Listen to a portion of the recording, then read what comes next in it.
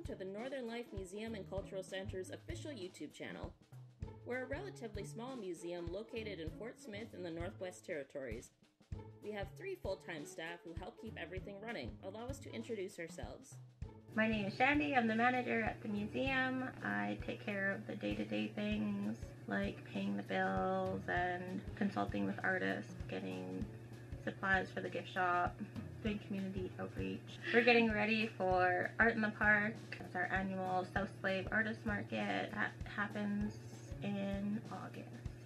Hi, my name's Emily and I'm the Associate Manager at the museum. Part of my job is to be the Events and Program Coordinator. We have some really fun events this summer, including art nights and children's workshops and also music nights. So it's a pretty fun environment, always something on the go.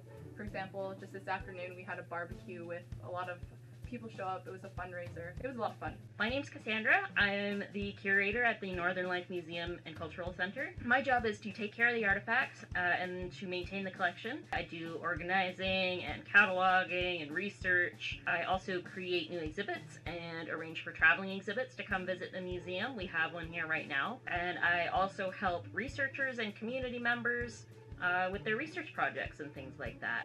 The Northern Life Museum and Cultural Center is dedicated to preserving the historical and cultural artifacts of the Tabacha region and making them available to the public for education and research.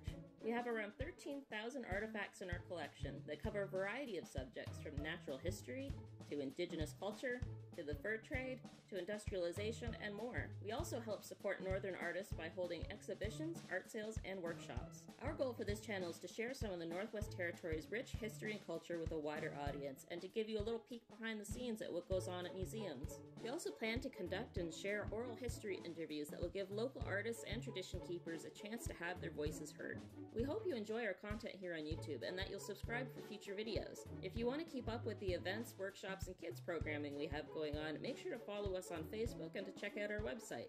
All our links will be posted in the description below. Thanks so much for watching. We'll see you next time.